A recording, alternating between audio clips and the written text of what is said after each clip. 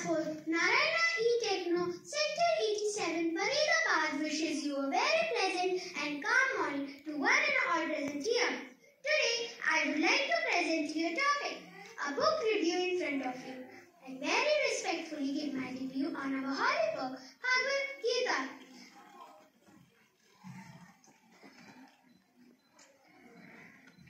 Bhagwat Gita is one of the most divine granthas, not only for the Hindus but for the whole world. Just before the start of the Kurukshetra war, Bhagwan Shri Krishna in the form of Geeta preaches this to his friend and great devotee Arjuna. But we should always remember that Bhagwan Shri Krishna not just preached the great Bhagavad Gita to Arjuna. No, it's not like that. He preached the great Bhagavad Gita to all. Thus, we should keep this in our mind that the Bhagavad Gita is for the well-being of all living beings on the earth. Now, I am going to tell you two very famous shlokas of the Bhagavad Gita. So, the first shloka is Yada yada hi dharmasya glanir bhavati bharat abhyuthanam adharmasya tadatmanam srijamyam.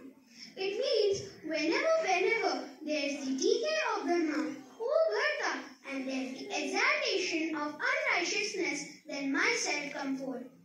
The second shloka is Paritranaya sadhunam vinashaya cha dushkritam dharma sansthapanarthaya sambhavami yuge yuge.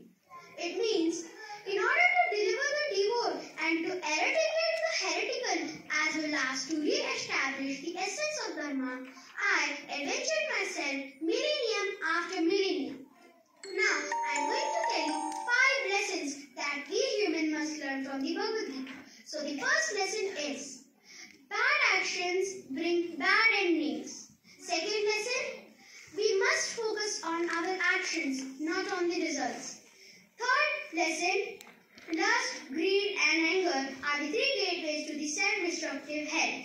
Fourth lesson, love, tolerance and selflessness should be practiced.